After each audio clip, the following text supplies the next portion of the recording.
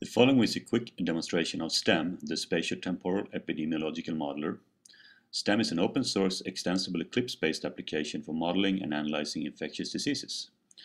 STEM comes pre-built with a range of textbook examples of infectious disease models, for instance compartmental SI, SIR, and SEIR models. It is being used for research, and new and more advanced models are currently being developed by a number of groups. When you first start STEM, you will be shown the simulation perspective. STEM also has a designer perspective where users design their own models that they want to run, and also an analysis perspective used to study the output of STEM models, and an automated experiment perspective for batch simulations and fitting data. To quickly demonstrate STEM, I will run one of the pre-built demo scenarios we have. The disease is a pandemic flu in a worst-case scenario where the population is 100% susceptible to the outbreak. It is also a highly infectious example with a basic reproductive number of 5.7. You can pick a scenario based on any country you want from the about 244 countries that we currently support in STEM. Let's just pick Thailand.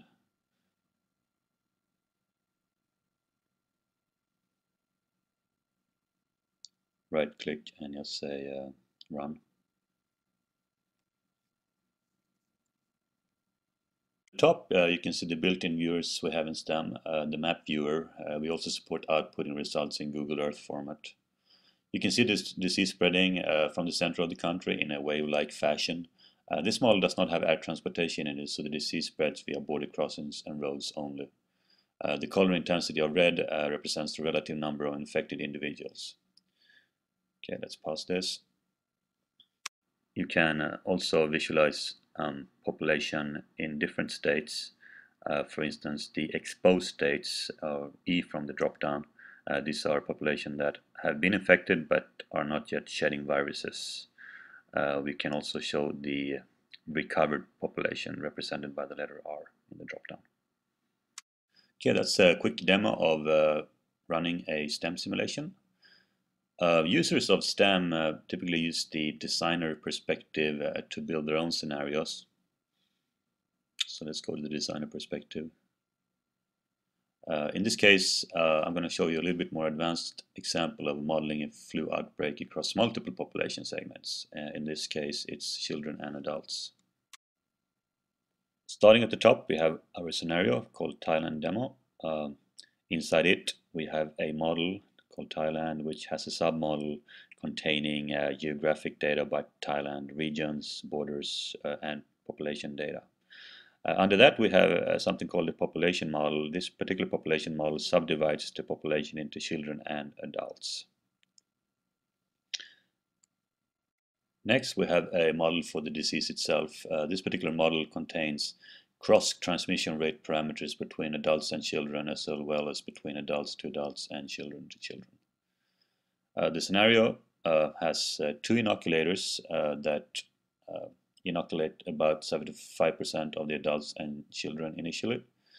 And it also has an infector that starts off the outbreak by infecting 2 adults. Let's run this example. Right click, go run. We'll switch to the simulation perspective. And now we need to pick the population we want to look at. On the map, let's pick children. Let's wait a little bit.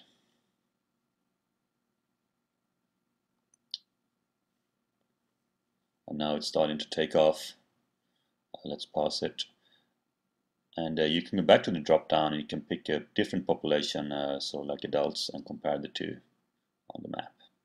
And if you turn on logging before you start running this scenario, you will get separate log files for children and adults. Those log files can easily be imported into external tools like MATLAB or Excel, for instance. That concludes this demonstration of STEM. For more information, go to our website www.eclipse.org/STEM. Thank you.